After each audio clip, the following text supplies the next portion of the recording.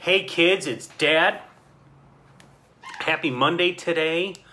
Wow, what a whirlwind weekend. Total whirlwind weekend. End of week one of college and elementary school for Emma, Drew, Tommy, and Clara. So a lot of good things going on there. Emma and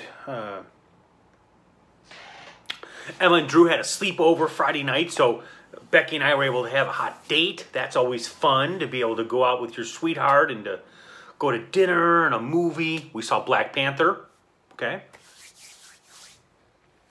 Saturday was kind of a somber day. I need to tell you about my friend Kris. Kris, if you've been following me along, I talked with Kris. I worked with her at Seaway. And Kris was the pre-press brains of that operation.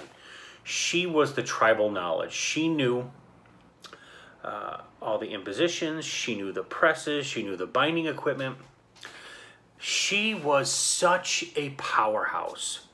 Kris was probably 5'0", 4'11", 5'1" maybe.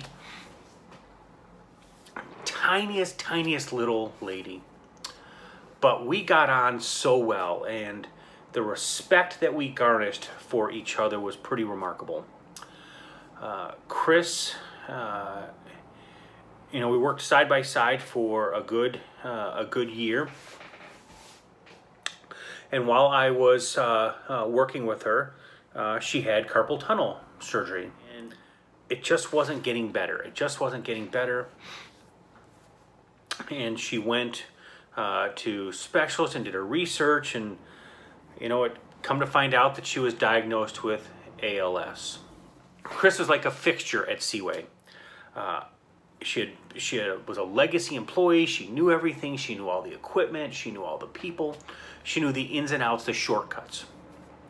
While I worked at Seaway, I got to be good friends with her daughter, Danielle.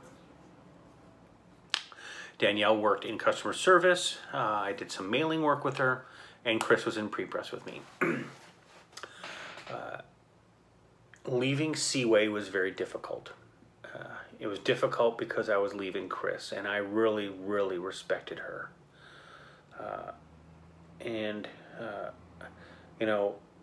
I loved Kris because she was so strong. She was able to stand up to people who might have pushed her around. She was able to say, no, this isn't right. I'll be right back. I'll take care of it. She knew what to do. And, after she was diagnosed with ALS, that kind of really broke my heart. And I wasn't at Seaway to watch the decline, but I knew that Danielle quit her job at Seaway to be able to take care of her mom. What a superhero. There's nothing greater than to be able to serve your parents in that type of way. So Danielle, you're a superhero to me. Kris, I got an opportunity to see her in February or March, and it was fantastic. We took a picture together. We laughed. We joked. There's something about her that's just amazing, and there's something, her strength stands out. So kids, we need to be more like Kris. We need to be strong, and we need to tackle things head on. She tackled things head on. Kris isn't here with us anymore. That makes me sad. I know she's in a better place. That makes me happy. I'm sorry to Danielle, Maddie, her husband, for their loss. I really am. I am such a better person because Kris is in my life. Kris will never be taken from my life. Her memory, her strength is always there. That doesn't make up for anything you're going through, I get it. But kids, we need to be more like Kris. We need to be strong. We need to stand up for what we believe, and we need to make a difference. Kris made a difference. Kris loved animals. She worked at the zoo. She was a great community type of person. Kris was great. Kris will be missed, but Kris lives on.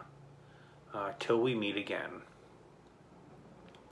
I love you, Madeline. I love you, Claire. I love you, Tommy. I love you, Emma. And I love you, Drew. I am thankful for you, and I'm thankful for great examples like Kris. Be more like Kris.